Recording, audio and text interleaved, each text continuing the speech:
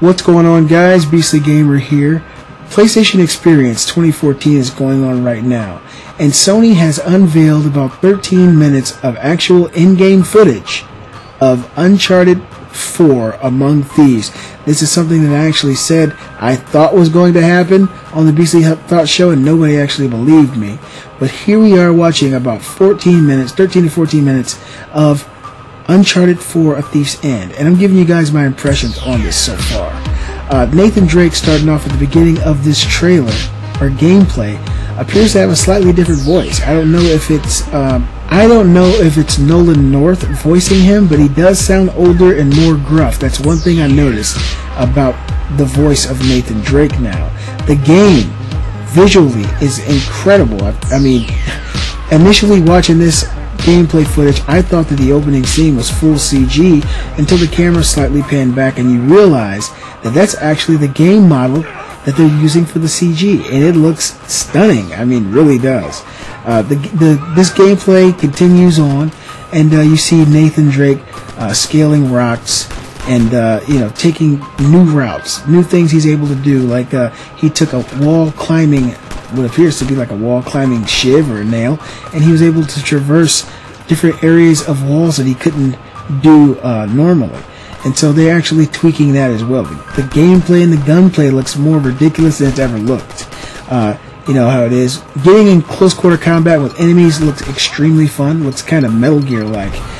Slamming people up against walls, smashing faces. It just looks like Jason Bourne type stuff, you know, and it looks really good. The game looks like it's not stuttering. It looks super good.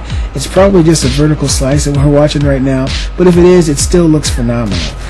Enemies seem to be incredibly intelligent. They will follow your tracks. If they hear something weird, it seems kind of like Metal Gear. They'll turn and look and investigate if there's somebody over there.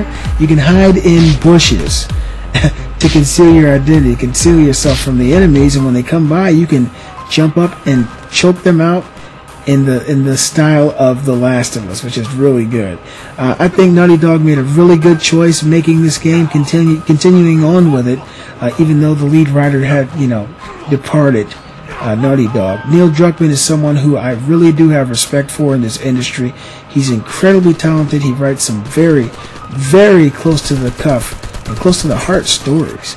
And so hopefully this Uncharted game will stay in line with what Uncharted has always been. And fortunately for us gamers, Neil Druckmann has already said that this game is going to stay true to the heart of what Uncharted is, because this is not The Last of Us. Uncharted is a guy running around with tons of ammo, destroying enemies.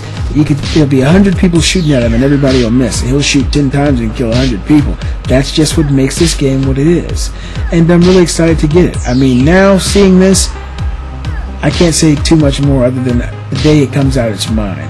Also, a little tidbit of information.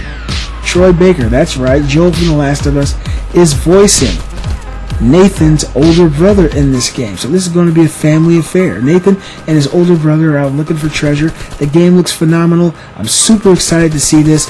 Thank you, Sony. Thank you, Naughty Dog. This game looks incredible. Let me know in the comment section, have you guys seen Uncharted 4 Thief's End? And if you haven't, click on the link in the description and check out the full 13 to 14 minute video. Hope you guys enjoyed it. Please show your support by hitting that thumbs up. And if you're new to the channel, consider subscribing. I'm the Beastly Gamer, and I'll see you guys next time.